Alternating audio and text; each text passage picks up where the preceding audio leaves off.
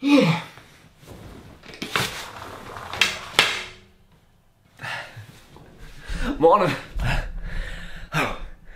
It's time to get into some study. I got a friend's barbecue at like lunchtime, so I'm halfway through the Google Cloud part 5, the final part. Get that up. It crawled out in here. Turn the monitor on. Hopefully it's still open. All right, where were we? Here we go. So these are the lectures I need to do. All them there. I got these to go.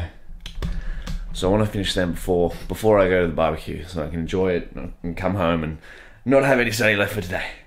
Let's freshen up and then we'll get into it.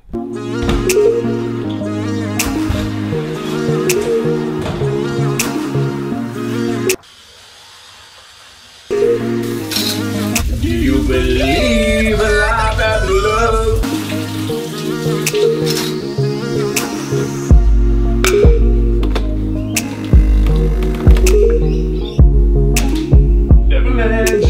There. Oh, got the morning coffee. Look at that. Look at that. Some morning coffee. All right, let's get into. Now we're a bit fresher. Got that morning bed hair. Look, that morning look. That whatever. Yeah. Anyway, that's enough for this morning. We're ready to go. 3, 2. Oh, actually, I got a few hours, so fingers crossed we can get it done. I'll get it done. I'll get it done.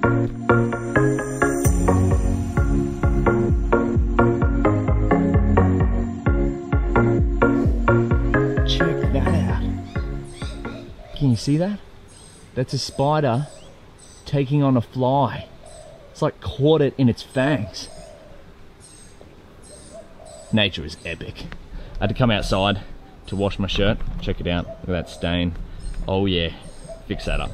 So, we've got one quiz, one lab left of part 5.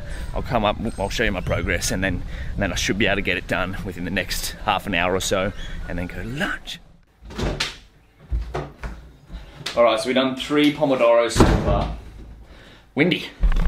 And that's been plenty of enough time to get a large chunk of what we had to do done. Let's come in. I've got a couple more videos here. So there's 1, 2, 3, then a lab, then another video, then a final quiz, and then we'll be finished. And here's where I'm up to so far. There we go. 2 more pieces of assessment to go. Boom, boom, boom, boom, boom. Did I think from here to here so far today?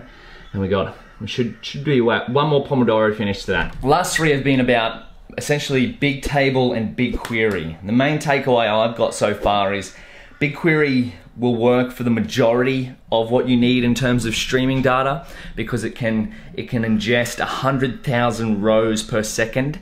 So if you imagine a table, it can be updated 100,000 with 100,000 different rows every single second. And then if you wanted to query that table, so if you wanted to run some code on those 100,000 rows, you can get a response back, which is called the latency, in a matter of seconds. Whereas big table, sometimes you might need quicker, like seconds might not be fast enough, right? Like maybe someone's making a fraudulent trade on a credit card, so you might need milliseconds for that kind of thing. That's something you want to use big table for. Similar to BigQuery, more expensive because of that extra speed. But I'm going to finish this off and I'll see you in 25 minutes or when we're done. All right? We should have a new certification after this.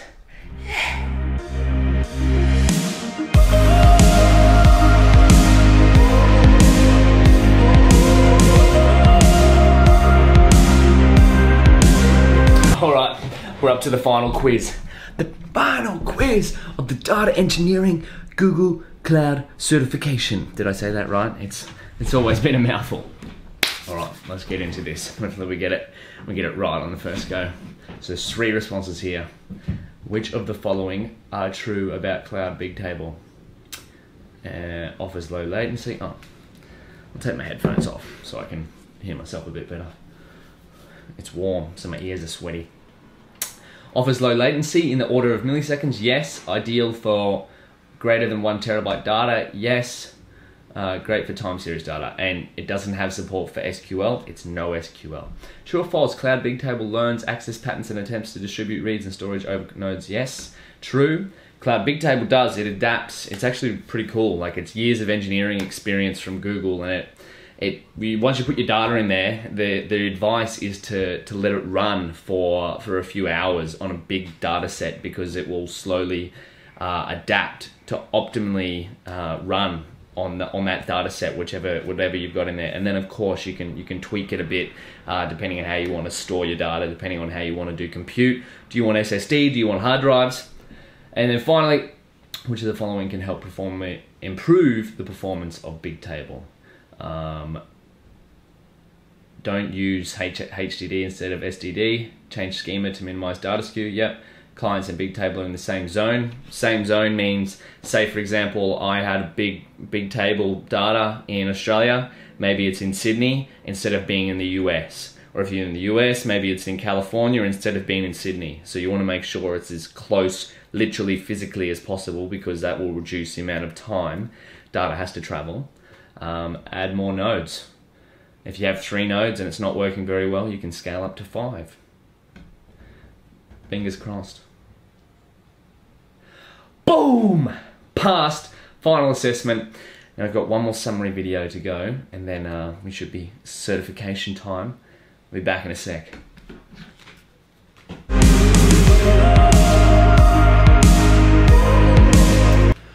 Whew. All right. Let's check the grades. Where are we at? We'll refresh this. Please have picked up. Oh yeah, we passed it. Grade is 94.6% out of 100. That's awesome. No, I missed out on these two. Of course I could go back and make them 100, but I don't really need it to be perfect. I don't need it to be 100. I like the fact that there's a little bit of error in there, right? Because I think in the past, what's definitely held me back, and I got an email about this actually the other day, it made me think, is someone was being held back by working on different things, by trying new courses, by working on their own projects, etc., because they wanted everything to be perfect. And a big lesson for me was, because I'm a perfectionist as well, right? I like everything to be perfect, to be great, to be awesome. But perfectionism can definitely get in the way of progress. And so today, not entirely fussed of getting all the results perfect. Having a few little errors on here is perfectly fine with me. Well, perfectly fine with me, kind of counterintuitive. But don't let perfectionism get in the way of progress. Now, I think what's next is I get actually Google Cloud certified by doing the data engineering certification actual exam. So I need to go do an exam, pay some money for it. Hopefully, we'll see if Max Kelson will sponsor that for me. And then yeah, that'll be actually Google Cloud certified. That way I can say, hey, if you need a qualified Google Cloud and data engineer, I'm your guy. But let's get this certificate, hey? My computer doesn't have a printer, so I need Mum's help. Hey Mum, can you check your emails and print the little attachment that's on there for me, please? Which email did you send it to, Daniel? Whoa, look at that. What's it say? Daniel Bourke has successfully completed building resilient streaming systems on Google Cloud platform. An online non-credit course authorized by Google Cloud and offered through Coursera. Bit of a mouthful, eh? Oh yeah. Here we go.